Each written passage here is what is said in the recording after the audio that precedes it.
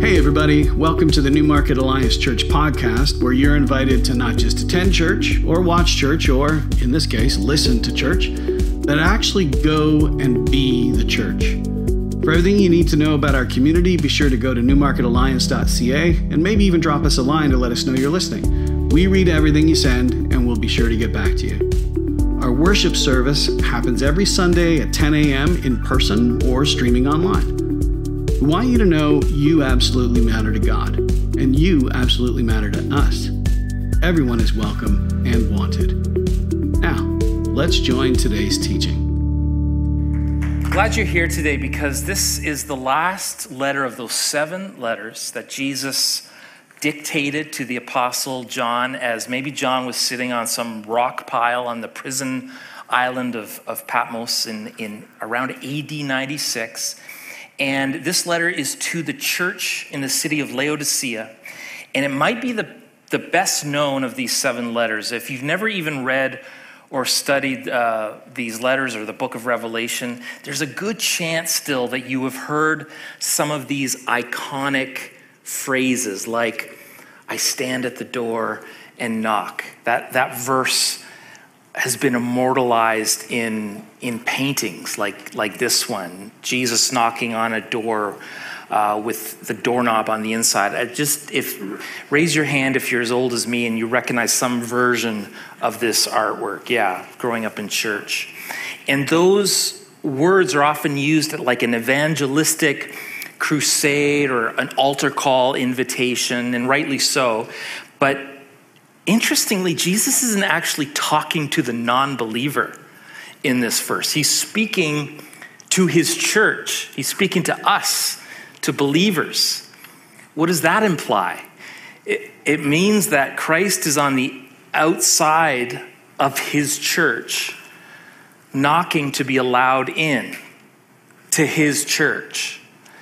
I hope that gives you a bit of pause. It sure gives me some pause. This is the most memorable letter, maybe because it's the most hard-hitting. It's also the most inviting.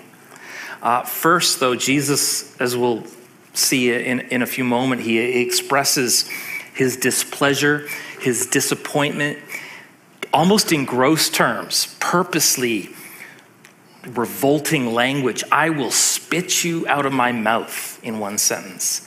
But then on the other hand, a few sentences later, this invitation to eat with me and I will eat with you, and you will sit with me on my throne. Beautiful.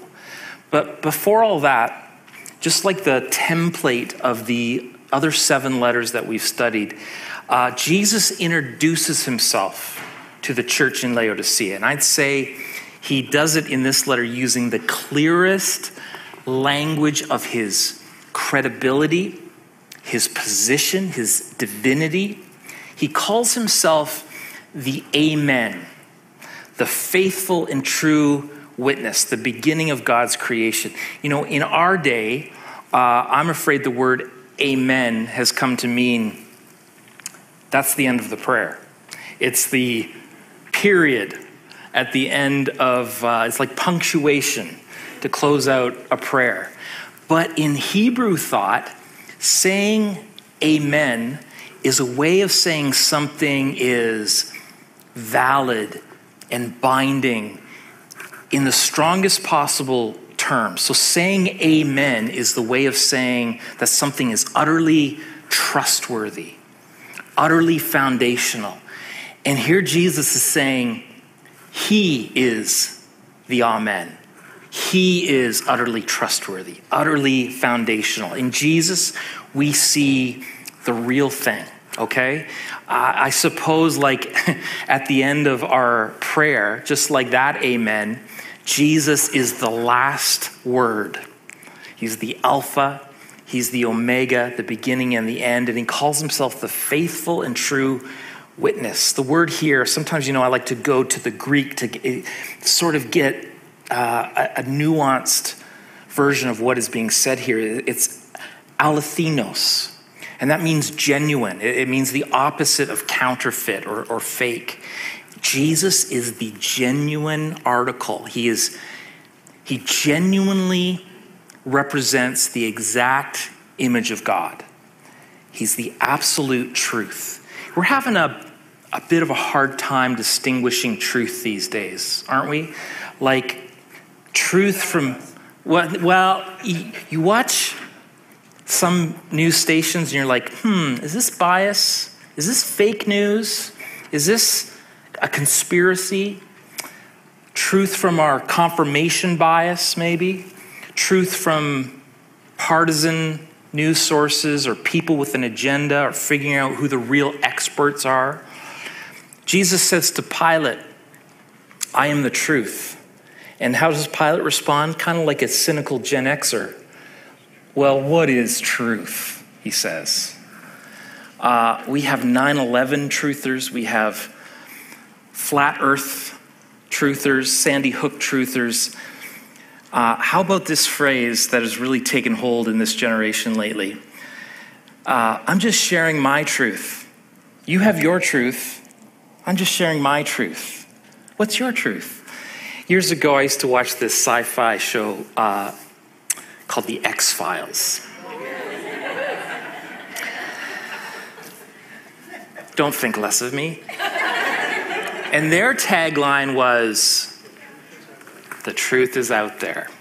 And Jesus is saying in this opening, good news, everybody. The truth that you think is out there is actually found in me. It's embodied in me. I am not just truthful. I am truth incarnate. Powerful.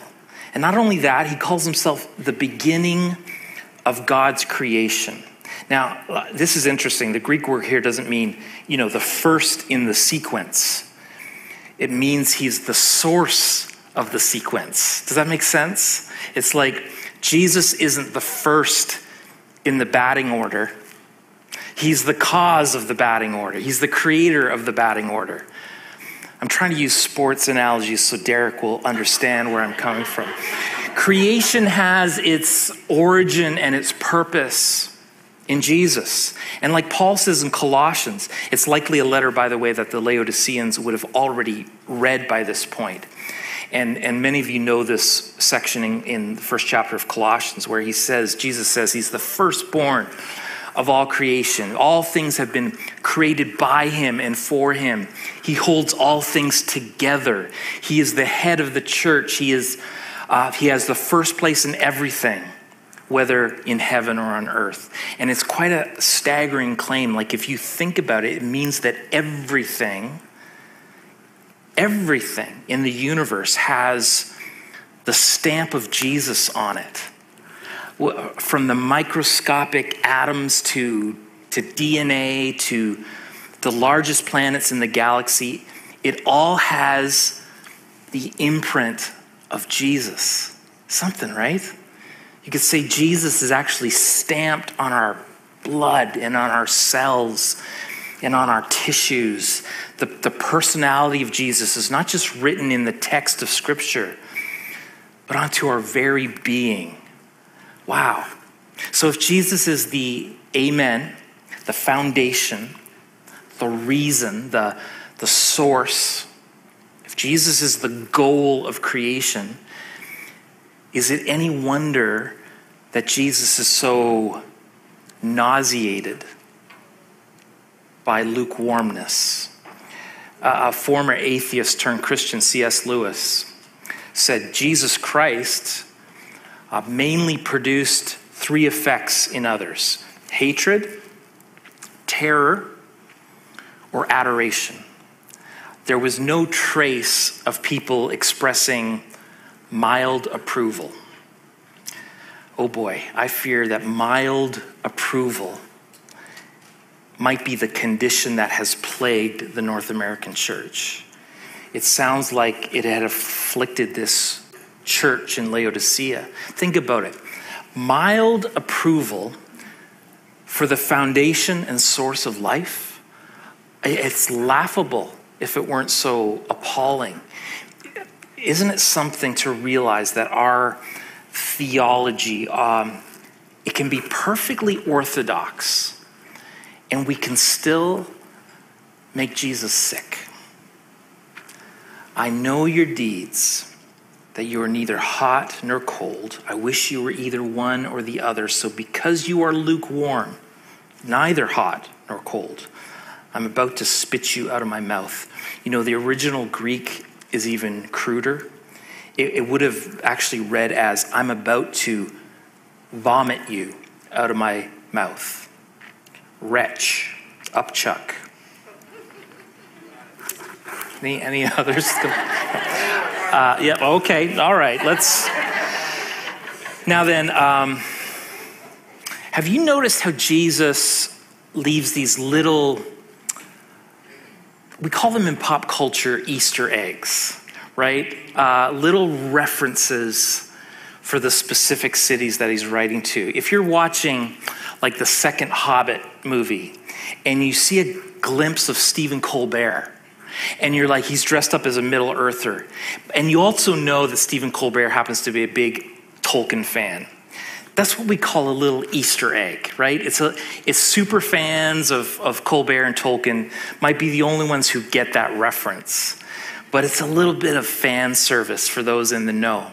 Well, in all of these 7 letters, Jesus leaves some Easter eggs, some little winks and nods for people who would only get it, who were living in that city. And I'll bet it kind of even made them perk up and say, oh, you see what he did there? I get that metaphor. He's kind of got our number. And the Easter eggs to Laodicea are far and away my favorite. I don't think you'll be able to read these verses again the same way. Listen to what's going on in Laodicea, and this will all make sense in a minute. Laodicea does not have a natural, local water source. You know, we turn on the taps. That's our water source, and bang, hot, cold water. But back in the day, like, you needed a fresh, nearby water source. That's everything. But Laodiceans had to, via an aqueduct system, made of stone pipes, they had to transfer their fresh water from miles away. This was actually discovered in the ruins of what is Laodicea. This is modern day Syria now. But what do you think the water was like by the time it had traveled about 6 miles through dirty pipes and then gathered in cisterns? Delicious, right? At the very least, its freshness was gone. At very least, it had become stale tasting. If you think water doesn't have a taste, then you've never A, had really fresh water, or B, you've never really had stale water that's been in a canteen for 6 days. There's a difference. Okay, but check this out. 6 miles away in the city of Hierapolis, they were famous for their hot springs. They're still famous for it, actually. This is a recent picture that tourists come to. And even that beautifully, naturally hot mineral water, as it traveled across the Hierapolis Valley and spilled over a cliff near Laodicea, that hot water would gradually become lukewarm, putrid, actually. Not even tasteless and stale. We're talking positively distasteful, nauseating even. Now, the locals would know better, but some traveler would come along and drink that water coming off the cliff and end up spitting it out. It was putrid. It induced vomiting in some people. So if you got this hot springs water at the source, it's actually medicinal, right? It's healing. They'd send people to these hot springs for healing. If you got the cold water at the source before it was piped in, it was cold and it was refreshing. Laodicea got neither. The cold, refreshing water turned lukewarm. The hot, medicinal water turned lukewarm. You see where I'm going with this? See, I used to think, and I bet half of you, when you walked in this morning, thought the same thing, that when Jesus was talking about either being hot or cold, he's talking about opposites. Like one is good and one is bad. Like I'd rather be hot, zeal, on fire for God. But cold means cold heart, unresponsive. We think he's saying, I'd rather that you be an ice cold atheist than a half-hearted Christian. And at least there's some integrity to the cold heart. Maybe that's an argument for another day, but in this illustration, I don't think that's what he's saying. I think he's saying both the hot water is good, medicinal, the cold water is good, it's refreshing, thirst-quenching water. What is not good is lukewarmness. Jesus finds it nauseating. And Laodicea was neither hot or cold. The church was not providing hot, healing, medicinal water for the spiritually sick. And it wasn't providing cold refreshment for the spiritually weary. Therefore, they were totally ineffective. And you could say totally offensive to God. I know your deeds, says Jesus, that you are neither hot nor cold. I wish you were either one or the other. So because you are lukewarm, I'm going to vomit you out of my mouth. It reminds me of this militant atheist, Penn Jillette, from the magician duo Penn and Teller. Anybody, does that ring a bell? Yeah, okay. He's part of, they're this great ironic deconstructionalist magicians, right? And you may have seen them on TV, even some movie cameos. He's a militant atheist, like he's an evangelistic atheist in that he wants to spread the word of rejecting religion. But he had this encounter with a Christian. I just want to show you, just so you know, the quality is not great. This was in the early days of what we call, video blogging or vlogging, but it's right after a show, and this is what he says. And at the end of the show, as I've mentioned before, we go out and we talk to folks and sign an occasional autograph. And there was one guy waiting over to the side in the what I call the hover position, and he walked over to me and he said, I was here last night at the show, and I saw the show and I liked it. He was very complimentary about my use of language and complimentary about, honesty and stuff. And then he said, I brought this for you. And he handed me a Gideon Pocket Edition. I thought it said from the New Testament, but I also thought it was Psalms from the New Testament, right? He said, I wrote in the front of it, and I wanted you to have this. And then he said, I'm a businessman. I'm sane. I'm not crazy. And he looked me right in the eye and did all of this. It was really wonderful. I believe he knew that I was an atheist.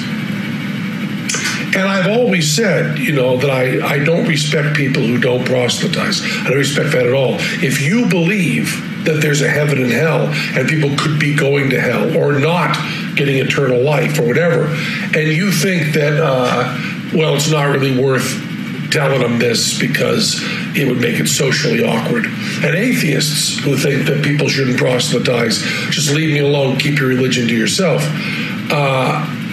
How much do you have to hate somebody to not proselytize?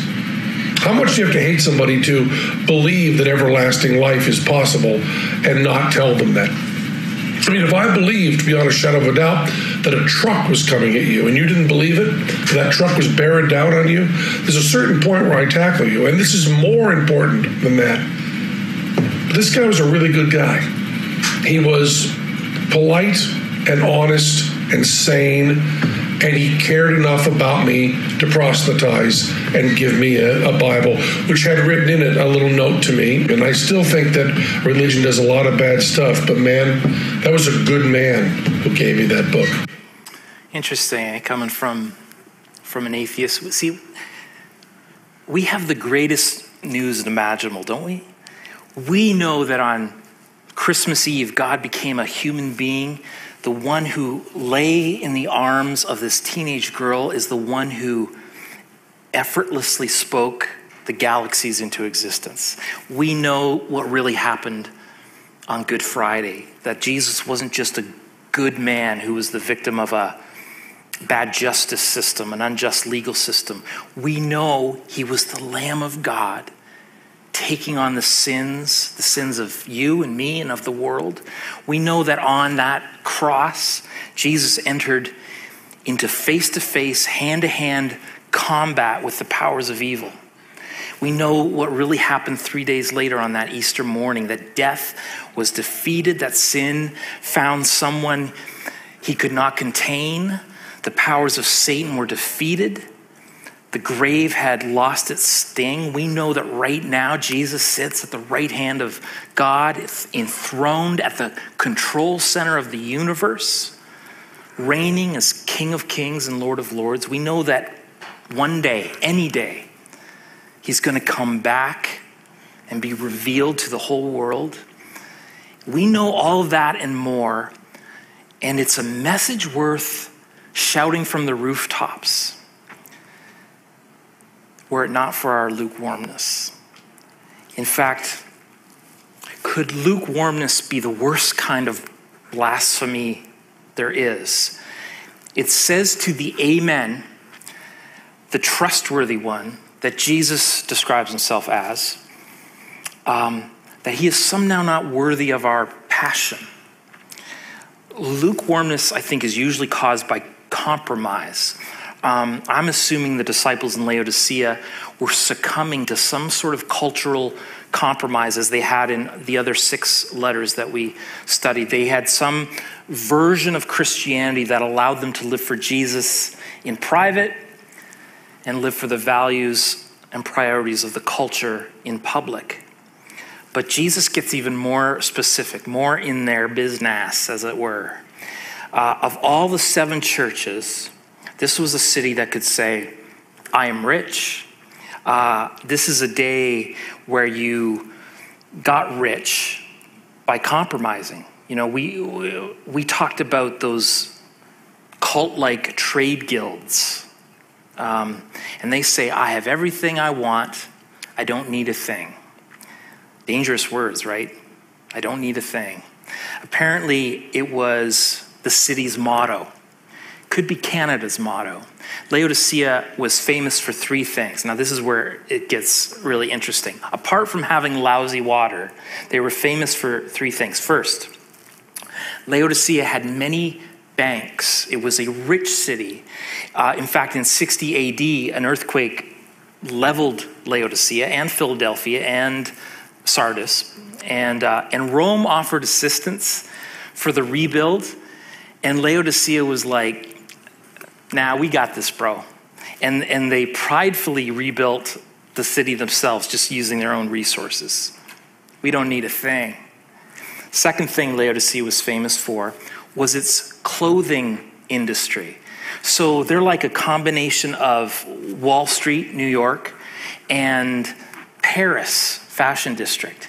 There was this kind of glossy wool that was sheared from a certain kind of sheep that was raised nearby, and their garments were exported all over the world. The Laodiceans were known as the best dressed people in the Roman province of Asia. Third thing you need to know that they were famous for is that they had excellent medical schools. So now they're like a combo of New York and Paris and Harvard.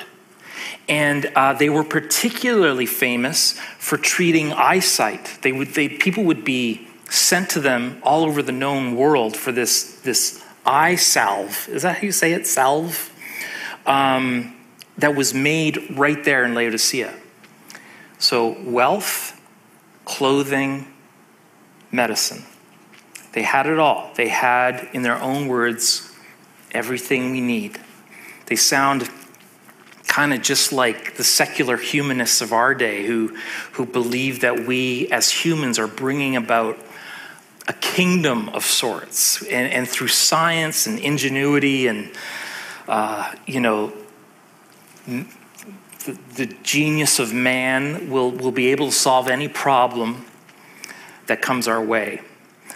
We are a people who want a kingdom without a king. Now, here's the irony in all of this Christian boasting. Jesus quotes them back to them, which has got a sting. He says, you say that I am rich and have become wealthy and have need of nothing. Yeah, we got this covered, Jesus. Thanks for the offer, but we're doing pretty good on our own, thanks. Maybe there's a church in Africa who could use your help. I think it was St. Augustine who said, I have everything is a terrible saying when everything doesn't include the living God. You have nothing without God. And so notice how Jesus just rebukes them right where they live, right in that tender spot of their pride. It is a brutal takedown. He says, you say I'm rich, I have everything I want, I don't need a thing, and you don't realize that you are wretched and miserable and poor and blind and naked. Wretched and poor, blind, naked. You see what Jesus is doing here? He's calling them out on the very things that they had put their hope and identity and pride in. Oh Lord, help us, help Canada, help NAC. It is the very nature and danger of lukewarmness to be unaware of your lukewarmness. You have banks, you have a first century Wall Street, a first century TSE. Nah, you're poor and wretched and you don't even know it. You got money in the bank, but you're bankrupt in the things that matter, things in the spirit.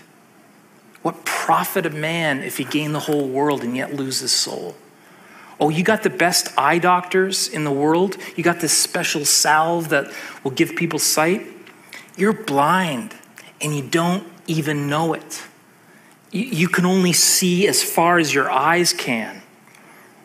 But of course, the whole book of Revelation is about opening the eyes to the real world, the unseen world, the way things really are.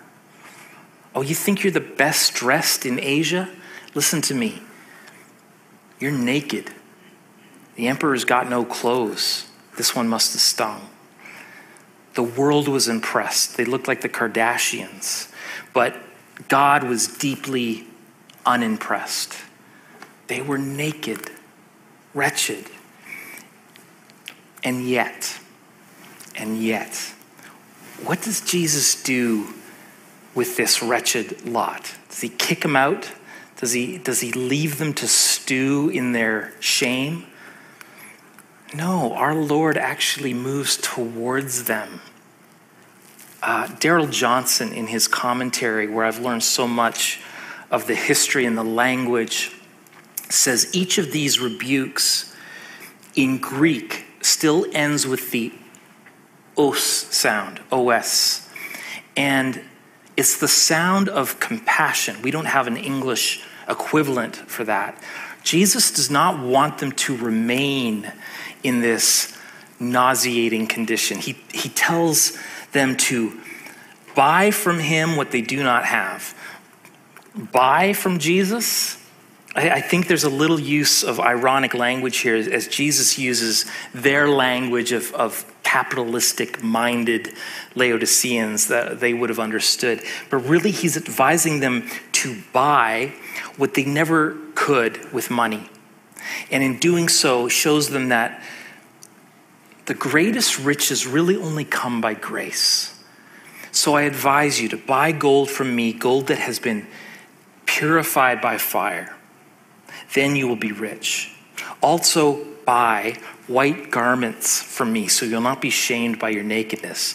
Buy ointment for your eyes so you'll be able to see. Buy it from me. From me. That's the key phrase in this counsel. Jesus says, I have the true riches. I have the clothing that will cover your shame. Only I can give you the eyes that can really see. What grace, what unearned, unmerited favor is that? He's nauseated with our lukewarmness. And what does Jesus do? He opens the storehouse of heaven with these eternal gifts. And here's what Jesus is saying to the Laodiceans, and I can't help but think that he might just be saying it to us this morning. So for those with ears to hear, may you hear.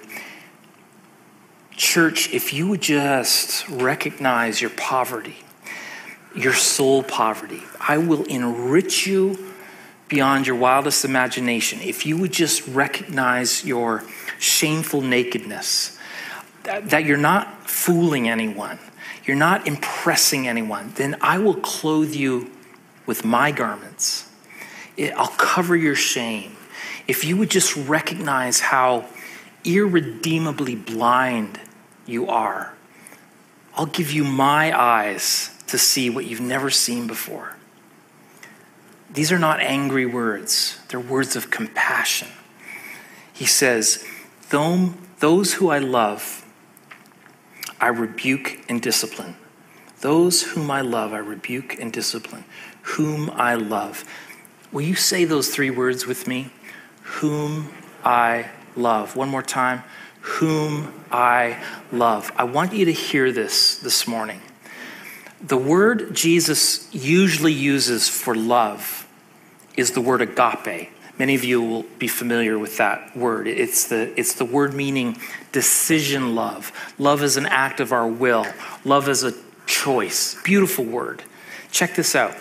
In this instance, Jesus uses the word phileo, affectionate love. Love that stirs the emotion. Love that actually likes being with you. So Jesus not only chooses to love those who made him sick with their lukewarmness, he actually feels love for them. He loves you. But check this out. He likes you. Somebody needs to hear that this morning. The God of the universe likes you. He's fond of you.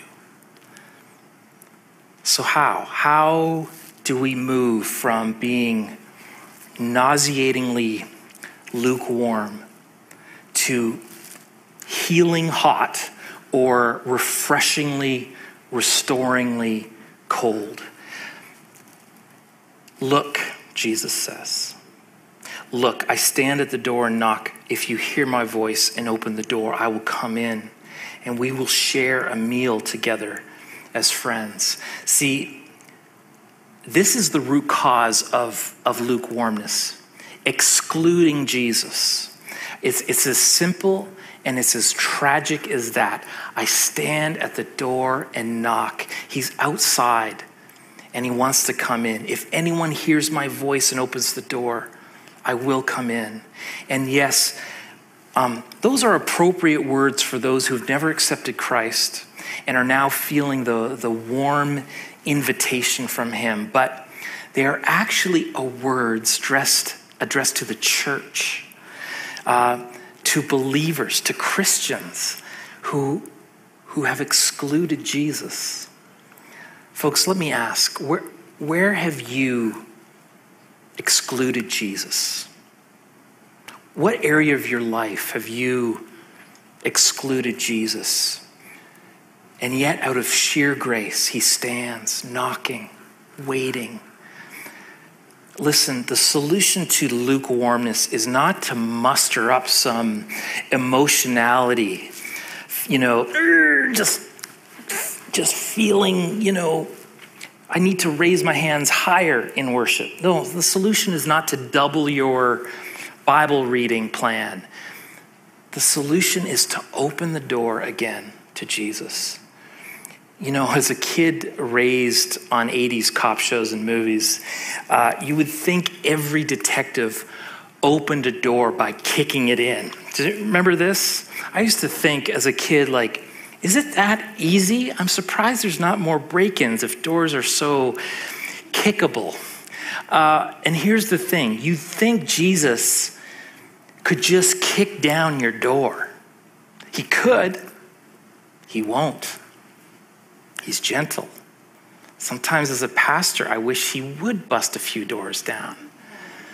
Bust some doors down of people who are hard-hearted and obstinate. Sometimes I wish he'd kick my door down. You know what I'm saying? But that's not how he rolls. He invites. He makes this beautiful invitation. If you hear my voice and open the door, I will come in and we will share a meal together as friends. You know, even to this day in the Middle East, this is a way of saying we will make a friendship covenant, not just to share a meal, but to share all that I am with you. Those who are victorious, he says, will sit with me on my throne, just as I was victorious and sat with my Father on his throne. Jesus comes through the door, not only to sit at the table with us, but to lift us up to his throne. If only we would let him in. You may never have even turned the handle, but you know that you're spiritually bankrupt. You're spiritually naked and blind. And you know what? I'd say you're blessed. You're in a perfect place because you know your need for Jesus. Oh, that's a good place to be. Open the door. Jesus will come in. And for some of us old grizzled veterans of the faith, we may have opened the door years ago, but for whatever reason, we have slowly excluded him. And that's maybe why it feels so stale and empty. Welcome him back in. Turn the handle again. He will come in. Maybe you've opened the front door of your house. You've allowed Jesus into the front room, the living room, the guest room. But there are some rooms that you won't give him access to. They're locked rooms. And he stands at the door of those secret rooms and he knocks.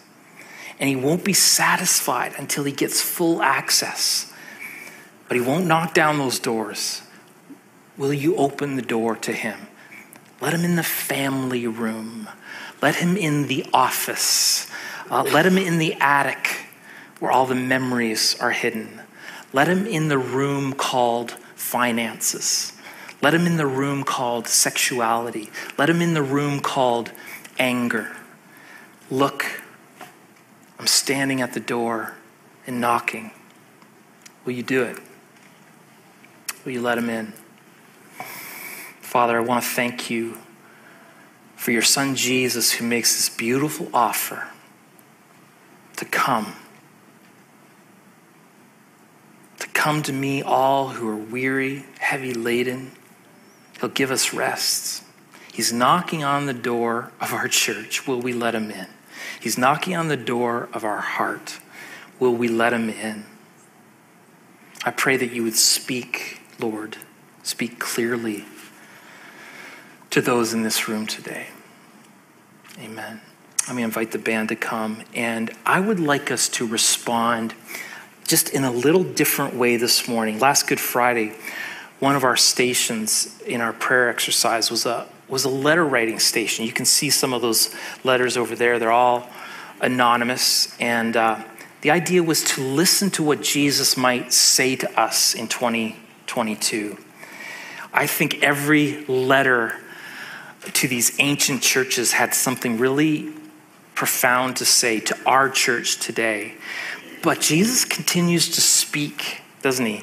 And I wonder if he might have a prophetic word for us today. Can I just read a few of these that came last Friday? They're all anonymous. I don't know who wrote them. Say, Dear Knack, your efforts to welcome new people, I see them and I love them as they enter. But why do you stop there? Foster deeper, more meaningful connections with others beyond the hello on a Sunday morning. And if you dig deep, and create these connections, I will bless you, not only in numbers, but in fellowship and relationship. Dear Knack, I see your longing for more of me and your genuine heart to bring me praise, but I have this against you. Your pace is too fast. Slow down, be present, learn and hear my voice. Do away with all the distractions, make more time for me. And if you walk with me, I will draw close to you and bless you with my peace, joy, love, and voice. How precious is your voice, Lord. Dear Knack, I see your heart to worship me, but I say to you, worship with all your heart and all your soul and all your might. Let go and do not hold back in worship. Much is accomplished in the spiritual realm when you worship.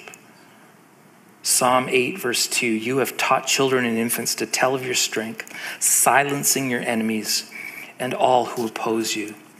Dear Church of Canada, I see your work, your efforts, and what you have done. It has been fantastic and lives have been changed, but I have this against you. In whose name are these things being done? To whom does the glory belong? Therefore, hear me. I am not hidden, but I'm that still small voice instructing you, guiding you. Quiet your hearts and minds. Let go of all the busyness and hear me. And I will show you just what I plan for you and what you are capable of and what I am capable of. Dear Knack, I see your heart to be truly the church, a light sharing the gospel to those around us. But I have this against you. Stop trying to do this on your own strength. Draw close to me and pray for me to open the door. Dear Knack, I see the love you have for one another and your community as a whole, but I have this against you. You remain divided by petty disagreements and past qualms with one another. Therefore, speak honestly with one another and seek to end those disagreements. And if you can learn to love unconditionally, you will know the type of love that Jesus has for his church. Dear churches of North America, I see your desire to spread the good word and bring others to eternal life. But I have this against you. Homophobia, judgment, and hate will not show people the love of God. Therefore, love one another, even if they do things you disagree with. Be kind. And if you show God's love the true way, I will feel more comfortable sharing God's word with others. Some examples. And so over the next two songs, I'm going to really give you the gift of sitting, listening, reflecting. It might be the only 10 minutes in your whole week where you've gotten a chance just to reflect. And I'm wondering if you would ask Jesus what he might be saying to you, what he might be saying to the Canadian church, what he might be saying to New Market Alliance Church.